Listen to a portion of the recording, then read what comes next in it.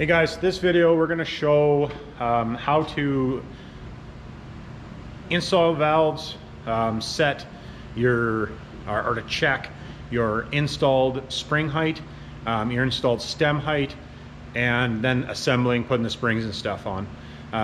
So anyways, we'll get after it here. All right guys, we're over here checking installed spring height. Now, this one, there's more than one way to do it. This is the gauge that I have, one of the gauges that I have for doing it, which has been around for years. As you can see, it's kind of damaged from somebody smashing it with something. I'm actually going to make a new one, just so, I'm just getting sick of having to stare through this. But anyways, so basically what we're going to do is you put your retainer and your locks in there, and we're going to measure the distance between the bottom of here and where the spring goes down in here. So this gauge, so your base zero is 1 inch on this gauge. And what you're going to do is you put it in there. And what we have, I don't know if you guys will be able to read that very well or not. You might probably can't read it because that gauge is so scuzzy, but it's an inch 943 thou. Now our spring height should be an inch 940 thou. So we're 3 thou over what we're supposed to be, which isn't detrimental by any stretch of the imagination. That we are going to put this on, you have to account for this thickness. This is going to add 25 thou to the height. Now that being said, that's not, there again, astronomical. Now, but something to take into consideration, if you're putting a set of 60-pound valve springs in with a stage 4 Colt cam or a Hamilton 188-220, a 60-pound valve spring at original installed height, you will actually get coil bind. So then if you add this to it, you're going to hit coil bind. So that is something to take into consideration. If you're having a head built by somebody, make sure you tell them what camshaft you're using with the lift. Now, lots of times, being that I only cut a little bit out of these seats, I didn't get carried away, and I use new valves. That's the reason that we're still within spec. As these things wear and the seats get in there higher, that stuff changes. But just something to take in consideration when you're doing it. Most of the time, you know, like this isn't a crazy engine by any stretch of imagination. I'm not sure if I'm going to put a stock cam in it or if I'm going to use a little bit better cam. That I'm not really sure of. But I will, I'll keep you guys apprised of that. I might use a little bit better cam, but nothing that's going to hit coil bind on a stock, well, which is a 60-pound spring, which is still a stock spring for a marine application, but or industrial stuff as well. So I just wanted to show you how I do that. Now, another way to do it is you can buy this style, and this is basically the same idea. Is you just come out and then you read it, right? So what the only thing with this one is it doesn't go high enough. It only goes to 800. Well, I guess you could probably go, nah, you can't go to 900. Probably like 850. So if you were going to use this one per se, you would have to have something to put underneath it, to like a shim, some valve spring shims, which valve spring shim. This isn't the right size for these. They were just sitting on the bench here, but something like that. And then you would have to stack a bunch of these on top of each other to do it. Or you get one of these that goes to 2-inch, would work as well, or something like that. Now, something else you can do is you can use a snap gauge to do this same thing. It's a little bit harder. I personally don't do it this way. I have done it this way before, but basically use a snap gauge. This is a snap gauge set. These aren't expensive ones just because they get banged around all the time. I think they were like 50 bucks. But basically what you do is the same thing as this. Basically the same thing as this. You do is get it in there, get it around the other way. Hard part is sometimes getting it in there because you don't have space to get it in there. So if you can't get it in there, it makes it difficult, but you just get it in there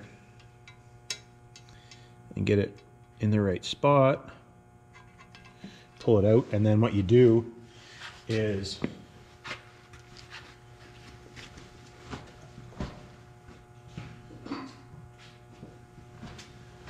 now I know a lot of you guys aren't going to have a set of mics for doing this, so I'll just use a caliper, but this, it gives you a general idea.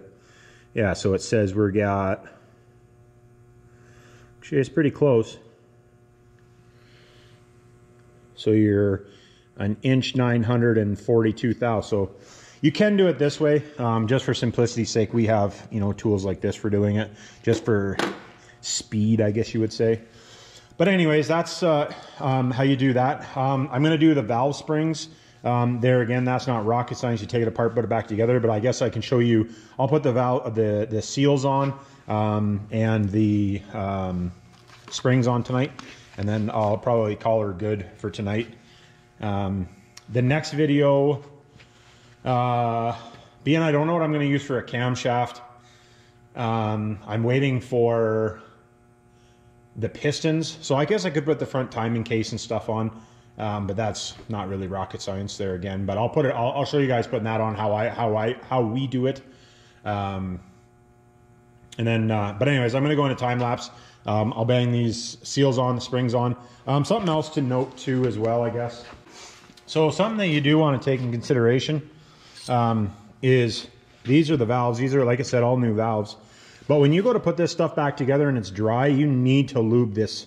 So what we do, we use engine assembly lube so it doesn't drip off, which is just the same stuff I use on the bearings. And all I do is just roll your valve in it, get a nice gob on the end, and then just roll it while you're going in, and then that's pretty much, but that's something you always want. You can use engine oil too, or any sort of engine lube for that matter. Lots of times when you buy an engine kit, you can get it with lube.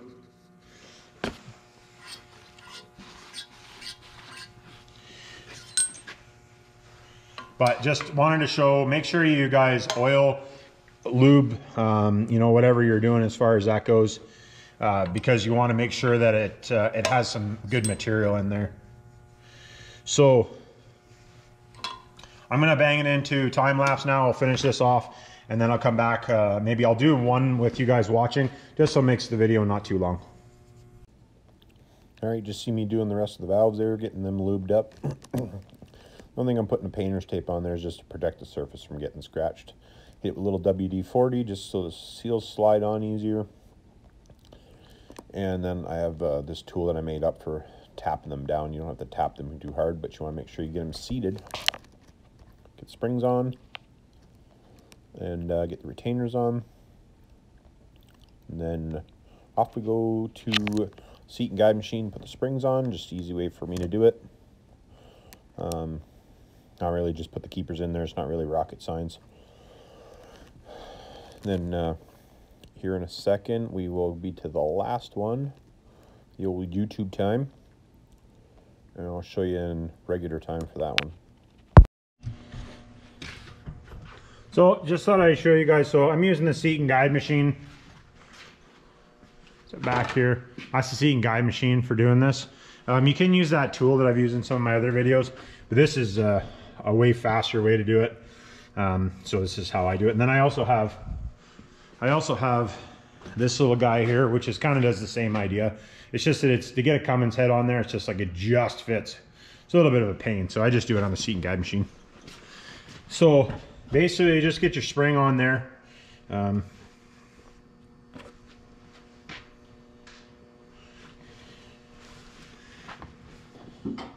then all you got to do is just compress it down. So this table floats on air, so that's why I can move it so easy. Just you let the air off and then it stops floating. So super convenient for doing this. And then this thing has a servo motor in it for pushing down. You just get it centered up. And you could do this, you could build, if you were doing this all the time, you could build all kinds of different stuff for doing this. You can use a spring compressor, like old steel spring compressor, which I have. You do it the easy way when you have the equipment, right? So you put your keepers in there. Now, when I roll the keeper, or when I roll the valve in the bearing guard or the assembly lube, part of the reason I roll that tip is that you get a little bit in the end of the valve, and then it holds the keepers in there for you. So that's literally all there is to it. Now, something else that you want to do though, that I see lots of guys not do, is you want to make sure those keepers are set in the right spot. So what you do is take a dead blow. You don't have to hit it real hard, but just give them a whack. And that seats the retainer to the locks to the valve. And that's literally all you have to do. Now, these are big valves, so if you were doing it on something else, you don't want to hit straight down. You really should hit straight down. But I'm not hitting very hard. So you do that, and that helps.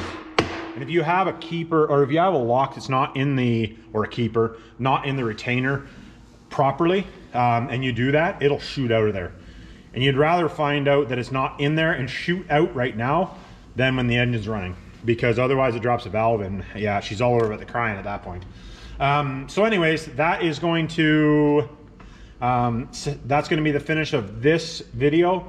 If you guys have any questions, comments, hit me up.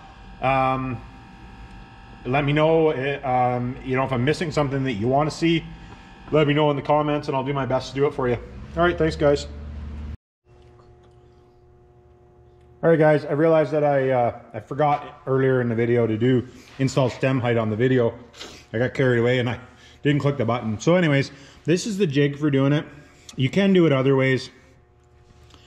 But this is just basically a dial. You could make one of these if you had some pipe and stuff to do it. But anyways, so our installed stem height is basically, if I lose the valve, is this edge where the spring would sit to the top of the valve here. So put the gauge on.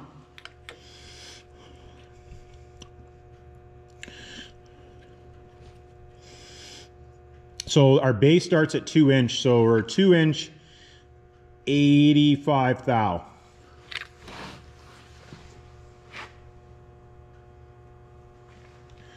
So spec is actually, this is a brand new cylinder head and I haven't recut the seats yet. We will recut the seats on this, but right now we're actually under spec. So our spec is 2 inch 110 thou to 2 inch 130 thou. So we're actually on the low side, short side, but as you cut the seat in more, the valve is gonna end up getting longer. I shouldn't say longer, it's gonna be deeper in the head, right? So lower is better than higher, but the geometry changes as that range changes, your geometry changes. Not astronomical, you know, let's say a 750, 800 horsepower engine down, it isn't gonna make that much difference. Even in a high horsepower, it doesn't make that much difference. It's just that if the geometry is off, when the rocker comes down, it has to shove sideways on the valve first before it starts to shove down on it, and then on the rock. So as the rocker, if you look at the rocker, hold on, let me set this down. As you look at the rocker, and the rocker, if you have the valve, if you have it and it's pushing down on it perfectly straight, right? It's gonna do it basically does this, right? But if this is like this and it shoves down on it, it moves more, and you want it in the sweet spot. And same with if it's too low, then it's like, I'm exaggerating because that's like crazy amount. But when it does it, then it's shoving like this, like it's not sitting perfect. You want it to sit perfectly in this pad. And that's the reason for setting stem height. And like in race stuff, like race applications and race cars and circle tracks, that type of stuff, they actually will shim the rocker a height so that it's shoving perfect, because you gain more horsepower, because the lower your resistance in your valve train, you actually gain power, or you're not wasting power. I shouldn't say you gain power. You get power back because you're wasting the power. But anyways, that's as easy as it is to check. It's not hard. You could do it. You could do it yourself. Pretty simple.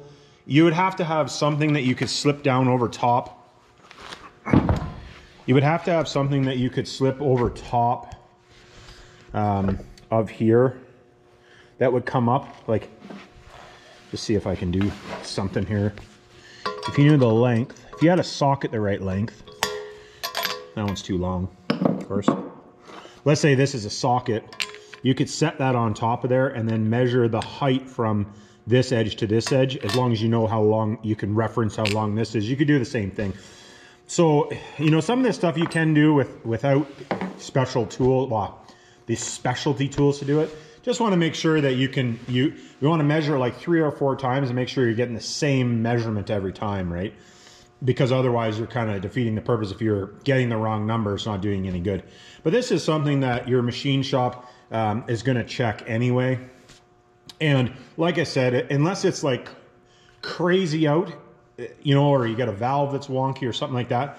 But when you're checking, like, you know, when you're putting new cylinder heads together with new valves and stuff like that, you want to check that stuff, because, you know, like this valve has been in engine, but you get a new valve. I've had new valves 100 thou longer than they're supposed to be. Like this stem length is 100 thou. Well, unless you actually measured it, you don't notice. Now, I actually noticed it when I measured the length from end to end on valve, because it looked funny, because it was just like, had them sitting there and that one looked longer, so I measured it. But when you looking, like when you're done, you look across the top of the valves, like across here, and you got one that's way higher. Well, it's either sunk way down low in the head, or there's something funky going on. So just, you know, something to look at, right? Guess I forgot to do an outro, so this will be the end of the video on this one. I'll catch you on the next one, guys. Please like, subscribe. If you've got any comments, hit me down